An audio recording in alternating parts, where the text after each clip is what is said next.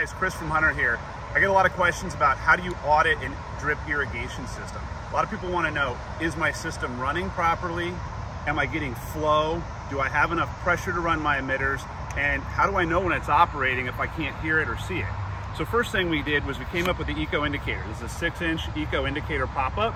I want to also introduce you to the 12-inch new Eco ID 12 indicator pop-up.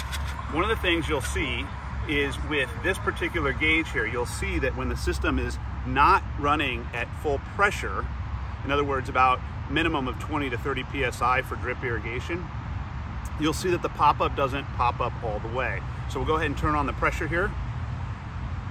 And you'll see as the system turns on that the gauge will go up. Now this is about halfway, and once it gets to about 20 PSI, which is the minimum operating pressure for most inline drip, you'll see that the pop-up is all the way popped up, indicating that the system's performing properly.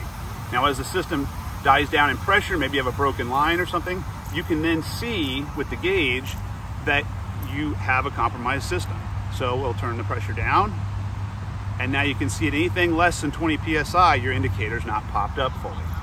That's how you audit a system. And it's a great idea to have these at the beginning of your system and at the very end of your line. Thanks for tuning in.